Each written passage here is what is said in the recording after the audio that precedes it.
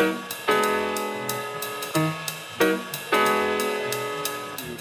we say things like women rule the world, tell us what that really means to you and how important it is to continue to get that positive message of Black femininity out there.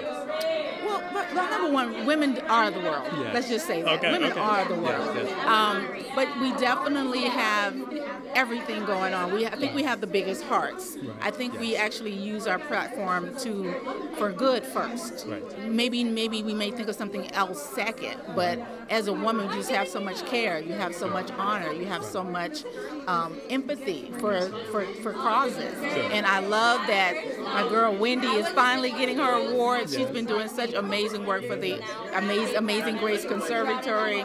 Ariva is a really good friend of mine, so I'm just proud of everybody. Absolutely. Tell me about the importance of recognizing autism, even in our community, because for a long time it wasn't recognized or really understood what it was. Say it one more time. Tell us about the importance of recognizing autism in our community, because it wasn't recognized for a while.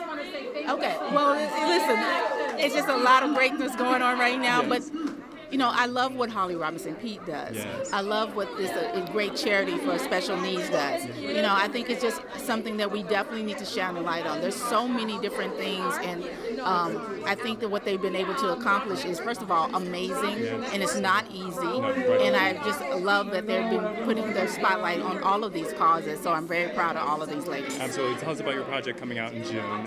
So I have like the movie Survival that I'm one of the producers of. That's actually going to be at ABFF. In June, but also I have this TV show for BET called The Black Hamptons. It's going to be on, so I'm really excited. Thanks so much. You're welcome.